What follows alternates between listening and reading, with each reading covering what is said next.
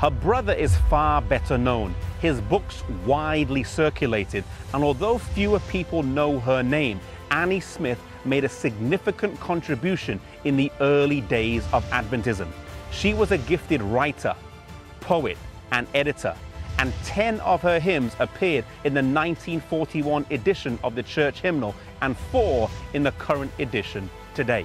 She was born into a family with 3 other brothers here in West Wilton in this house today named the Smith Tavern. It would also be the home that she would unfortunately die in at the age of 27.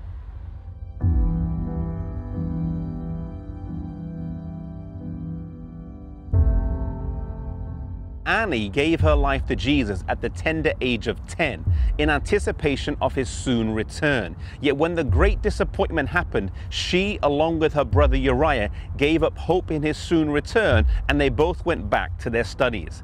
Annie was intellectually gifted and received a place at the Charlestown Female Seminary here in Boston, where she spent several years. Her mother, Rebecca, was still a believer, and one day Joseph Bates came to town and mentioned that he would be in her area. Her mother wrote to Annie, asking her if she would attend the meetings. She wasn't really interested, but out of a sense of duty and obligation, she agreed to go. After she went to the meetings, at the end of it, Joseph Bates asked her if she wanted to have Bible studies, which she agreed to. At the end of 3 years' study, she accepted the Advent message again, the Sabbath and all its teachings.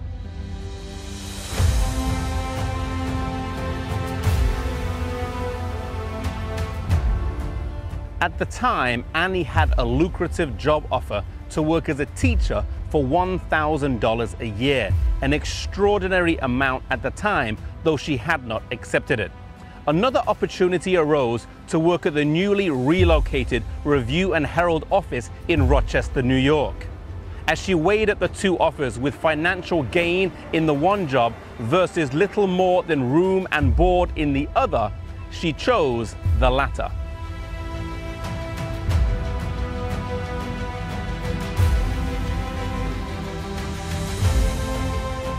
Here in Rochester, she worked diligently and soon proved herself as a capable hand in the office. She worked as a copy editor, but also at times she was the acting editor. With James White away often, she would sometimes fill in for him, remarkable considering her young age, and would ensure that the magazine could now have a regular publishing schedule. Previously, with James White's busy speaking itinerary, the magazine wasn't always so regular and consistent in its distribution, but now with Annie there, things changed for the better.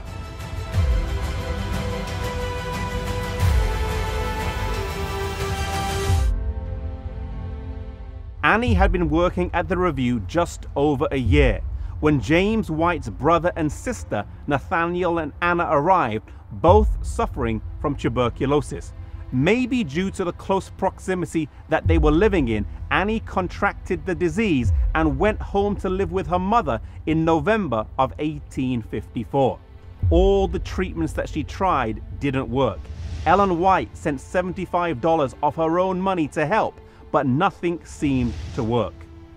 Annie finished this book of poems here, entitled Home Here and Home in Heaven, 10 days before she died. The last poem she wrote reads, "Oh, shed not a tear over the spot where I sleep, for the living and not the dead ye may weep. Why mourn for the weary who sweetly repose, free in the grave from life's burdens and woes?" Annie lived a life of sacrifice, dedication, and commitment. She gave up a prosperous career to work for the church in return for very little financial gain. It was the sacrifice of mainly young people like this in the early days of our church that caused it to grow so remarkably, and it will be a similar sacrifice by God's people at the end of time that will bring this work to a close.